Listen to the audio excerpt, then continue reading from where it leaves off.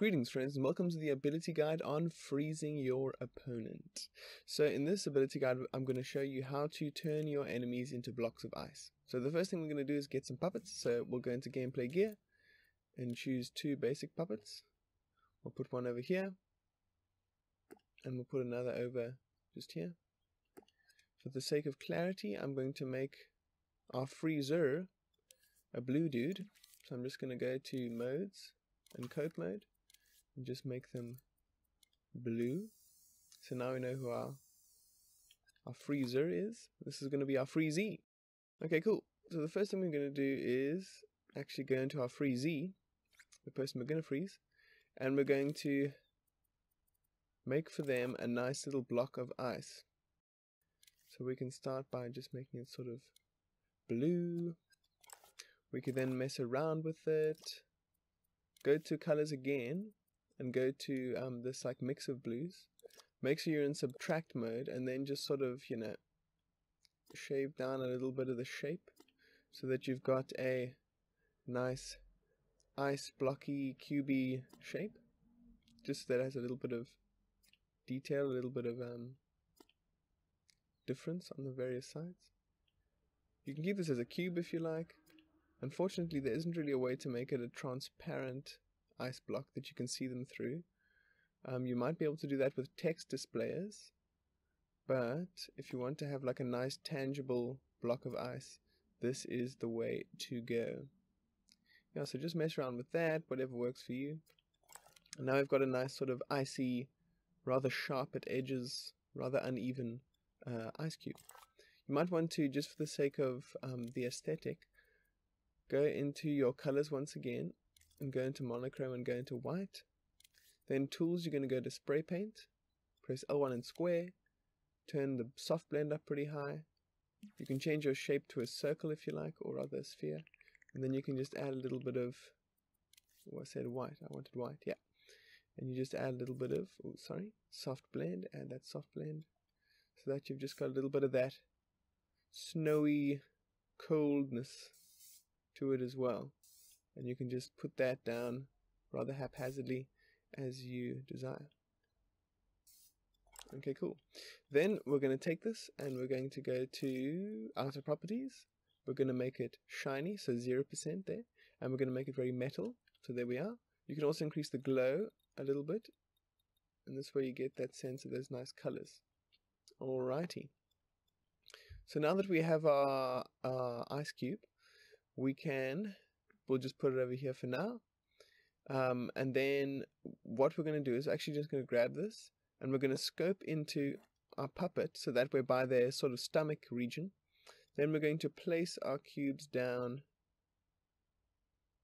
as we desire. So we'll make a few of these and they'll all still be in that one spot. We'll switch it around so that there's a little bit of variation.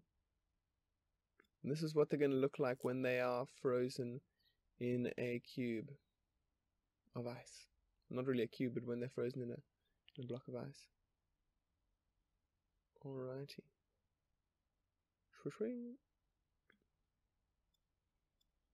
Okay, cool. Then, while we're still in here, we're just going to change it so that it is not visible and it is not collidable. Okay, sweet. Then, we're going to quickly go into show and hide. Turn off preview invisibility. Then we're going to go to animate and stamp down a nice keyframe. In this keyframe we're going to go into all three of these little blockies. I'm going to make it visible and collidable once again. So in other words, when this keyframe is triggered, these ice cubes are going to be visible. Okay, cool. So now let's get to our little dude who's going to be casting this freezing spell. So I think we shall just create a nice little ice ball, and this ice ball shall be sculpted just as before. We'll get a nice, let's just get like a nice light blue one. Doesn't have to be anything fancy. If we like, we can make it like before. We can make it nice and shiny and nice and metal. This can be our freezy ball. And all we're going to do for this dude is, because you can of course adjust this as you like and make your own cool ability, or have it as an effect on an attack or anything like that, you know, like there's a chance to freeze your opponents on every attack, something like that. which will be quite cool, I'm sure. You just stamp down a nice emitter. This emitter is going to emit our nice little ball over here. The direction's a little bit off, so we're just going to go into guides, grid snap, and adjust it so that it's going out to the side. We're also going to make our own little keyframe, and the keyframe is just going to be our puppet lifting up their hand. Oh, we can actually turn off that grid snap now. It's going to be the puppet lifting up their hand to shoot out the ice ball. So then we can go into our emitter. We'll go into our emitter and readjust the trajectory and the position of this ice ball. Remember to move the one in your emitter. Go into your emitter when you're moving it around, because otherwise if you just move this one around, it's not going to do anything, of course. Okay, sweet. So now this is going to be triggered by a press of the R1 button, let's say. You can just connect both of these here. Okay, cool. And then we're going to just add a little microchip to our little ice ball. And on this microchip, it's going to be a nice and simple one. All we're going to have is a tag, which you'll find in gadgets, sensors and input tag. And this tag is going to say breeze. Then you can reposition the tag, because as you can see it's a little bit above where the ball is right now. So we'll just put it in the center, or you can put it on the edge, whichever you prefer. Then we'll make it so that when our ball detects impact, it's actually going to disappear. And to make it disappear, we're going to move as an output, and then we go destroyer. And we'll make it so that we'll go into the impact sensor. When it's touching anything, it is going to get destroyed. Alrighty. Then we're going to go back to our little dude over here, our little poor about to be frozen dude, and we're going to go into gadgets once again, sensors and input, and we're going to go trigger zone. This trigger zone, we're going to scope into it, is going to detect a tag, which will of course be, we'll press down the D-pad, freeze. So we're going to detect freeze, and when we detect freeze, something is going to happen. And that thing that is going to happen is it's going to activate a timeline. So you can connect this to the power of this timeline. Now we've got our keyframe here. We're going to plop it down there, and we're going to increase its size rather dramatically. And this is going to be our make the ice appear keyframe. So I'll just call that ice appear.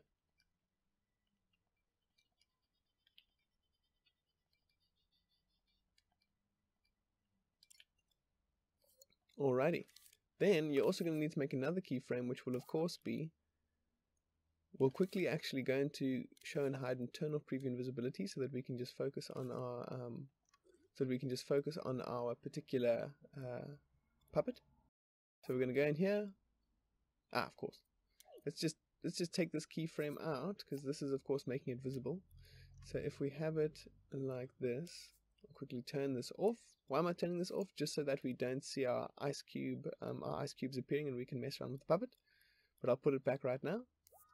Okay, cool. So we're just going to move this dude around so he's like, ooh, you know, the arms are just sticking out of the ice. You can still see the outline of the ice, which is quite nice.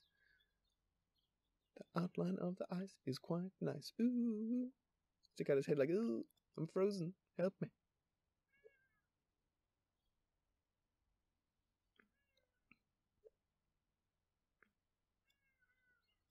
Alrighty. Then we're also going to want to do something else. We're going to go back into this keyframe so that we're still recording. We'll scope out a little, go into the blank puppet's physical properties, or rather, sorry, the behavior with the little gears. And now we're going to turn off all the procedural animation.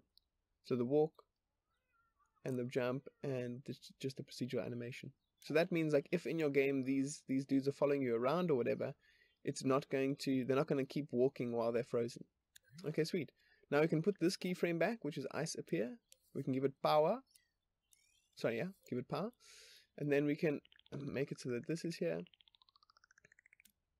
And then if you want, you can have it so that your person, when they break out of the ice, they do a little like, they sort of like shake it off, you know what I mean? So they can be like, ooh, they can put their hand to their head or something like that. Ooh. and like shake their head because they've just been frozen. Or they can give a little shiver. Okay, cool. So now I'm just doing a little bit of random animation for the sake of coolness. Ooh, they just sort of shake their head from side to side as they get out of their frozen prison. Okay, cool. That's fine as it is, because I just copied the original one. It's because we've got sort of like a looping animation. And then we're just going to put down a regular animation or a regular keyframe, default keyframe. We can shorten this now. And our animation is going to look like cha, frozen. And then they're going to be like, alrighty. So nice and simple, nice and easy. So what's going to happen is the trigger zone is going to detect freeze and then make them do the freeze animation. Where's that coming from? Well, of course, we're going to emit the frozen ball or the ice ball, and that's going to have a freeze tag. So friends, let us see if it works. Switching. Switching. Ah, you see the problem here, and this is a good one because it's one mistake I make quite often, is that our timeline is set to sustain. So that means it's only going to be playing so long as the ice cube is there. But of course, our ice cube is going to be destroyed after a little while. So we're going to set it to once, playback mode 1. So that means even if it's detected only for a split second, it's going to play the whole thing through. Alrighty. Okay, friends, now that we've got that out of the way, let's give ourselves a little bit of a playtest. Alrighty, we're going to shoot our ice ball. Ching! They're frozen in place.